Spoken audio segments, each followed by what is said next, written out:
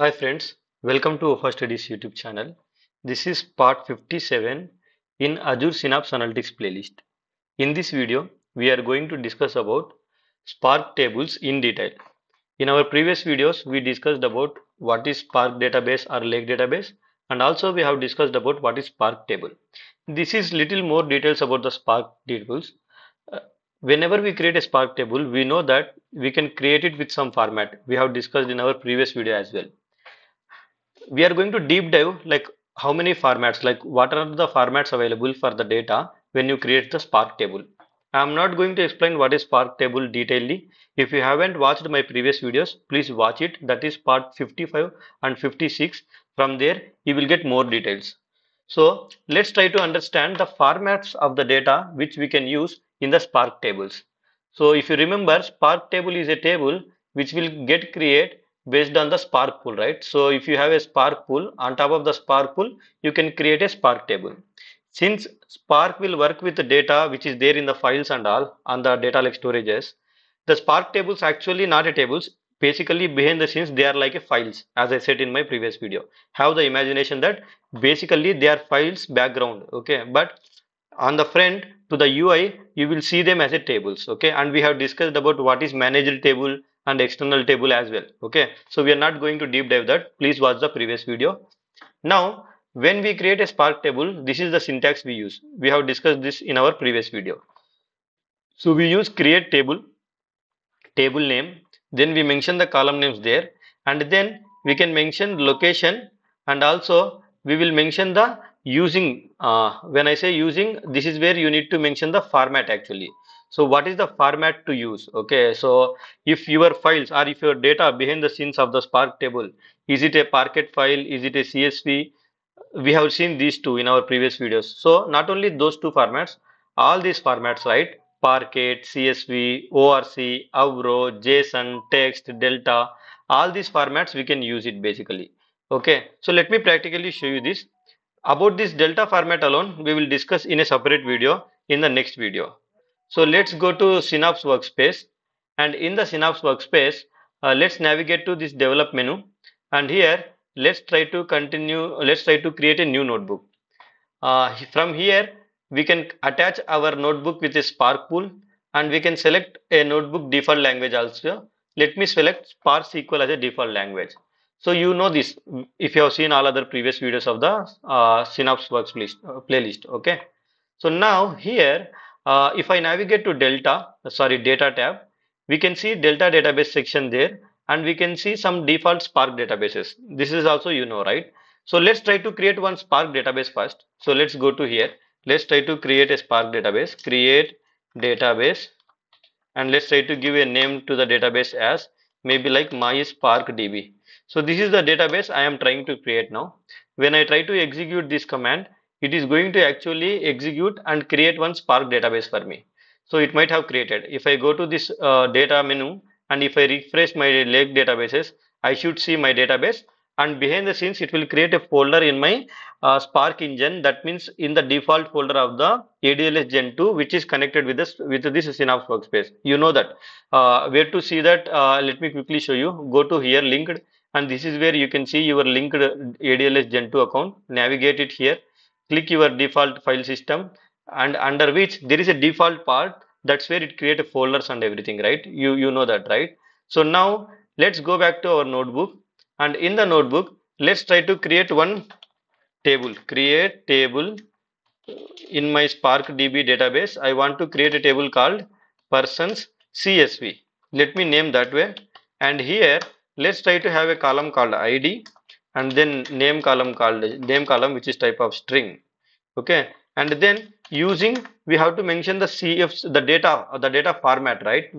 And here I am going to use the CSV format, and since it is a CSV format, I can mention options, and in the options I can mention like header is true. That means keep first row as a column names. Okay, basically, and I can mention a location also. I no need to mention a location, as I said in my previous previous sessions. This table will get created in the default path. I will show you that as well if you haven't seen my previous video. So I am creating a table with format CSV.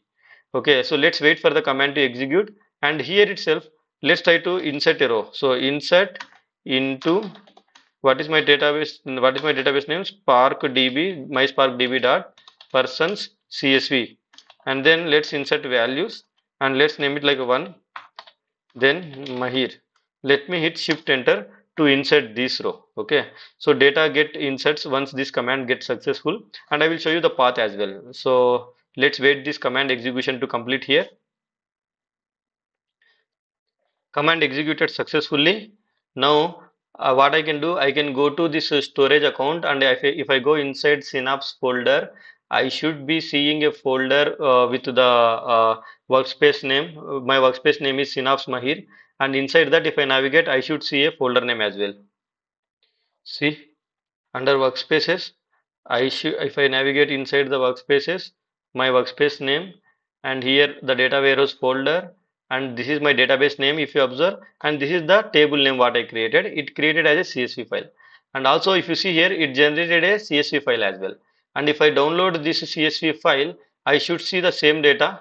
So let me hit this download button here. It will download a file now. Once the files get downloaded, let's try to open that file and look at the data there. So let me hit this open file link to open my CSV file now.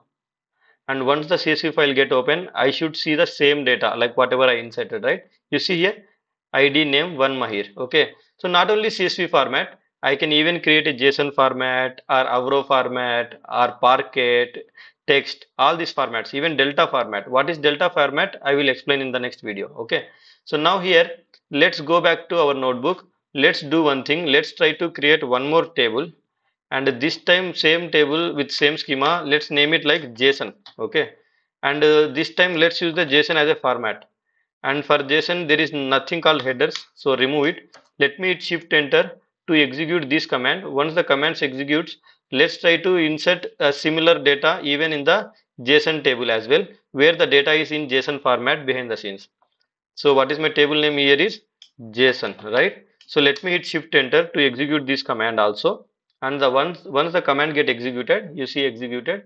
Now if I go to my container, if I go back to my database, I should see persons JSON folder. That's the table. And if I go inside this table, you see it's a JSON file. If I right click and if I download this file, and if I try to open this file, even you see the same data what I inserted in a JSON format. So let's wait for our JSON file to get load here and try to examine the same.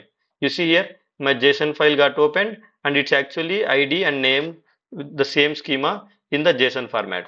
So point to make note down, what I'm trying to put a point here is, whenever you create a Spark table, you have to mention a format in which format the data should get stored behind the scenes, and these all can be the formats. It can be a Parquet file format, it can be CSV, it can be ORC, Avro, JSON, text, and Delta.